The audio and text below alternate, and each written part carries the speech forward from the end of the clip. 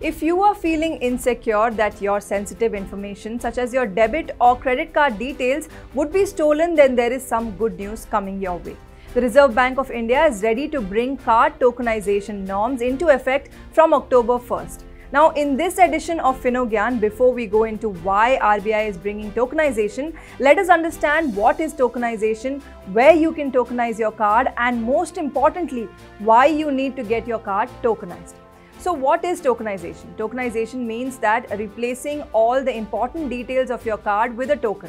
The 16-digit number on your card, names and codes will be replaced with a unique string of numbers or a token.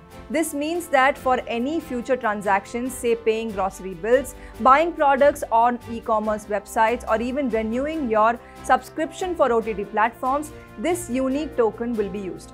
Currently, the bank details are saved by a merchant while making payment. However, that won't be the case once tokenization norms come into effect, because the customer data, that is your data, will only be with the bank and not the merchant website.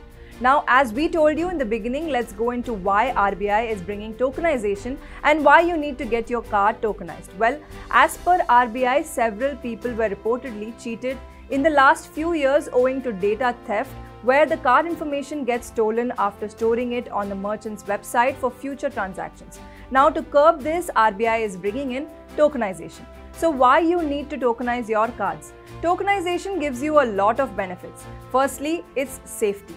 For example, when you make payments on a merchant's website, you don't have to share actual card details on a recurring basis with the merchant. This means that even if there is a data breach, your banking details will not get leaked or hacked, because actual card details, token and other relevant details are stored in a secured mode by the authorized card networks. Further, you also have the option to set a limit for the number of transactions that can be made on your tokenized cards.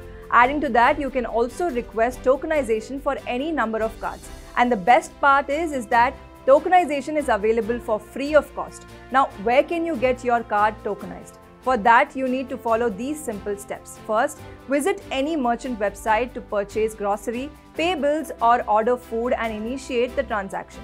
Then in the checkout page, select bank credit or debit card and give the CVV.